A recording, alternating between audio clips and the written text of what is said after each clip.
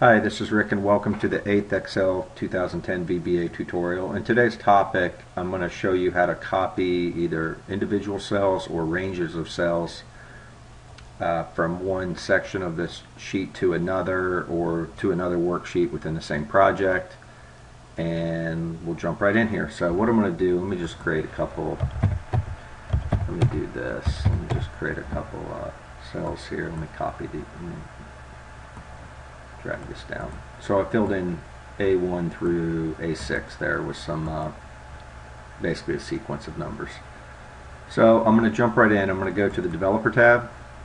I'm going to go to Visual Basic, and you'll notice over here, so I have an empty window here.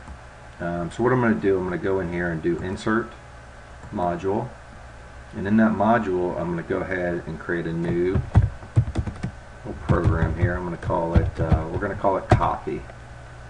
Right, then what I'm going to do is I'm going to just, in this case, I'm just going to copy from cell A1 to copy down to, I don't know, A20.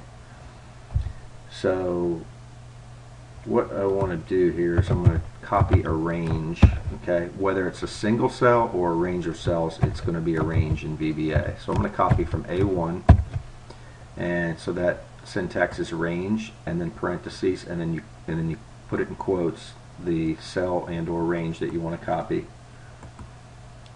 And then what I want to do is I'm going to put a dot, and then you're going to get your options what to do here. So I'm going to do a copy, and you can just type COP and you'll see it autofill in. When you get to the right one, just hit tab, or you can type it out.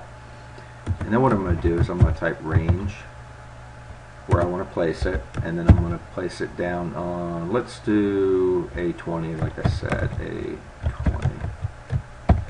Okay, and it's that simple. So what I'm going to do is copy from this cell down to this cell. So I'm going to run that, and there you see it, put it down there. What I want to do next is share with you how you would copy a range of cells. So one interesting thing here is you can copy this range right here, A1 to A6 as an example. So I'm going to go ahead and do that. So I'm going to change this to A6 and copy it down. So let's see what happens. You see what happens? It copied it from A1 through A6 down to A20 to A25. Alright, so that's probably helpful if you have a, so that's going to be helpful if you have a certain range of numbers or range of cells that you know are always going to be, your values are always going to be in those cells. What's more likely to happen is one day you might have 6 numbers here, and another day you might have 8 numbers here, another day you might have 4 numbers here. So I'm going to show you how to work with the dynamic range. I'm going to delete this out of here. I'm going to go back into Visual Basic. And now what I want to do is, instead of copying that range A1 to A6, I'm going to go ahead and I'm going to copy a dynamic range. And how I do that is I use the syntax range, and then I put this range in parentheses. Oh, sorry, I didn't mean to put that one there. And then what I do is, and then after this A1 I put, and that's your starting place, A1, and I'm going to go ahead and do range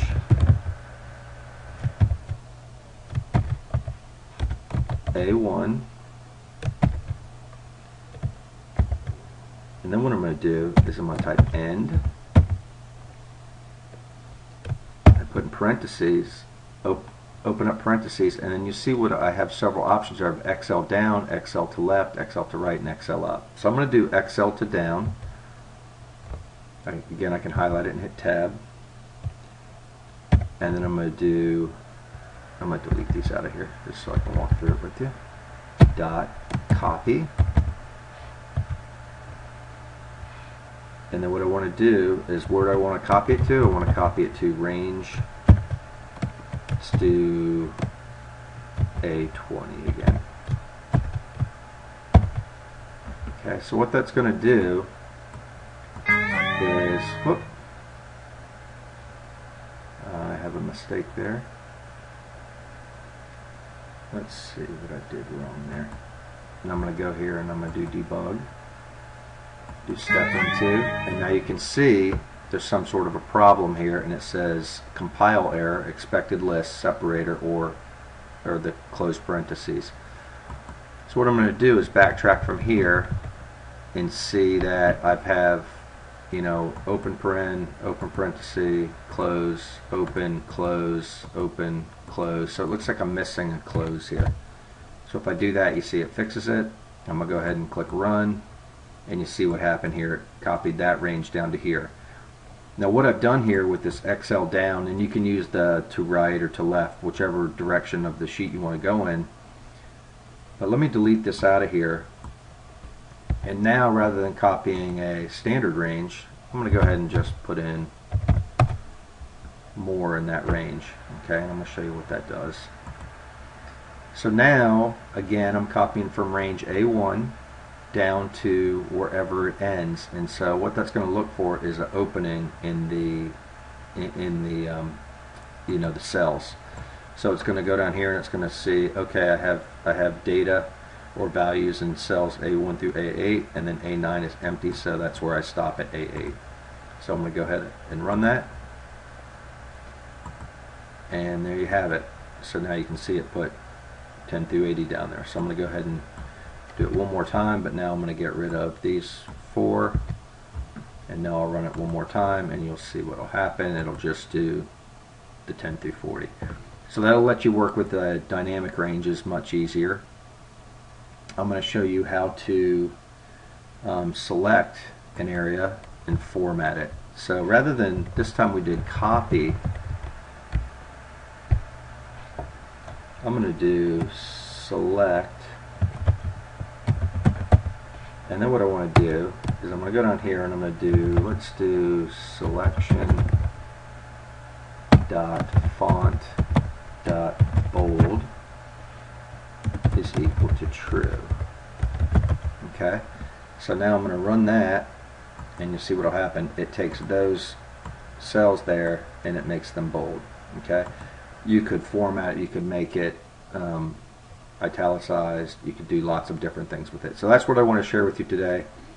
Please subscribe, and also feel free to visit my website at www.10minutetrain.com, and thanks for joining. Take care.